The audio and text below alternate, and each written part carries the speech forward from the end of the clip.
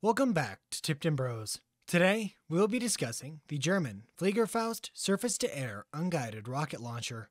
Design, development, service history, and specifications will be provided. Before we begin, I must disclose that I am no expert and never claim to be. Now, let's get into it.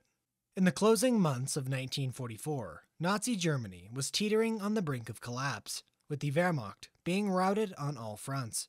In the face of certain defeat, last-ditch efforts were devised to slow the Allied onslaught. The Fliegerfaust is a product of this desperation. Designed in July of 1944 by engineers of Hugo Schneider AG, a metal goods and munitions company based in Leipzig, Germany. Initial plans envisioned the weapon as a surface-to-air, unguided rocket launcher, capable of defending columns of soldiers from strafing enemy aircraft. A cheap alternative that could be pushed into service quickly with minimal training, jokingly given the moniker of poor man's flak. Literature is conflicting, as the weapon in early documents is referred to as the Luftfaust, or plain fist, with the name persisting through both A and B variants.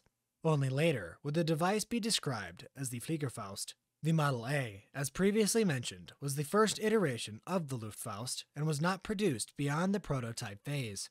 Construction was basic, consisting of 4 unrifled 20mm barrels, which are around 3.3 feet in length. The Luftfaust A utilized a modified mine projectile fitted with fins for stabilization and a rocket motor for propulsion.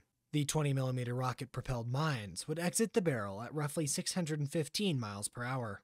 An appropriate speed, yes, but the range and dispersion rate of the Luftfaust A was unsatisfactory. The Model A was also designed to be a single-use weapon, to be discharged and discarded. Germany, running critically low on raw materials, could not afford to be so frivolous, so the requirements for the Luftfaust were overhauled. The key change was reusability, specifying the need to reload the weapon. Other requirements included an effective firing distance of 1,650 feet, with a dispersion rate of less than 10% within that range. The anticipated projectile velocity was 675 miles per hour. Lastly, the fired projectile was set to self-destruct at about 2,600 feet, had a target not been reached. With these specifications, Schneider engineers would assemble the Luftfaust B, redesignated the Fliegerfaust, in February of 1945. The newly crafted Fliegerfaust was a circular 9-barrel arrangement, weighing roughly 19 pounds when fully loaded, with an overall length of 5 feet. The Luftfaust B was fired in a pair of delayed salvos. The first salvo would discharge 4 of the 9 rockets. After a 0.2-second delay, the remaining 5-rocket salvo would follow. This minor pause in the firing sequence was necessary to maintain accuracy. If all 9 rockets were to be fired at once, the gases from the combustion of each rocket would essentially scramble the flight path, nullifying accuracy. Another interesting development of the Fliegerfaust was its ammunition. Employing the 20 by 138mm anti-aircraft warhead, stabilization of the rocket-propelled projectile was not achieved with fins, but through rotation. German engineers were able to impart spin on the rocket through a series of 4 vent holes at its base. The combustion fumes would be forced through these angular openings, generating rotation, which stabilized the projectile. Testing was mediocre, as the Fliegerfaust could only maintain a dispersion rate of roughly 20% at distance, but this estimate is considered moderate.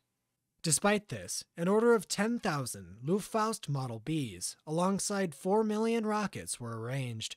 Of the 10,000 planned, 65 were intended for the Heer, 30% delegated to the Luftwaffe, and the remaining 5% to the Kriegsmarine. In hindsight, this was wishful thinking, as only an approximate 100 Fliegerfausts were ever manufactured, 1% of the requested 10,000. The Luftfaust B can be summed up in 4 words: too little, too late. Air superiority was held firmly in the Allies' grasp. A handful of inaccurate surface-to-air rocket launchers would not change this. If they had been deployed en masse, would they discourage low-flying aircraft? Maybe, but the fate of Nazi Germany was sealed, and so with it, the Fliegerfaust. I hope you've enjoyed today's brief overview of the German Fliegerfaust. We are a small channel, so a like is greatly appreciated, and recommendations are always welcome. Again, I am no expert, and never claim to be. Until next time, on Tipton Bros.